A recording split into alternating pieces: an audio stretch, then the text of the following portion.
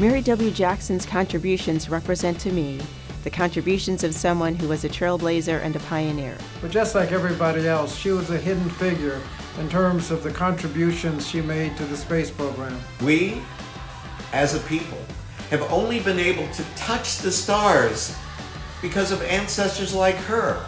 In the midst of segregation and against difficult odds, she persevered so that we as a nation could dream bigger, so that our ambitions would not be limited even to this planet. The women of the West Area Computing Division did their work not for recognition, but for the greater good of the agency.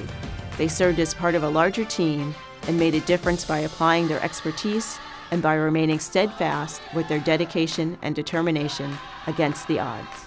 Her fingerprint is on just about every aircraft that flies in the world. It's important to share the stories of women like Mary Jackson to show that women have always been a part of space exploration, and also to show little girls that they can make contributions to science, technology, engineering, and mathematics. A trailblazer who empowered women and persons of color and who lifted the gaze of humanity to the heavens. Mary Jackson's awesome record of achievement is no longer hidden, but it's a foundation for our shared future.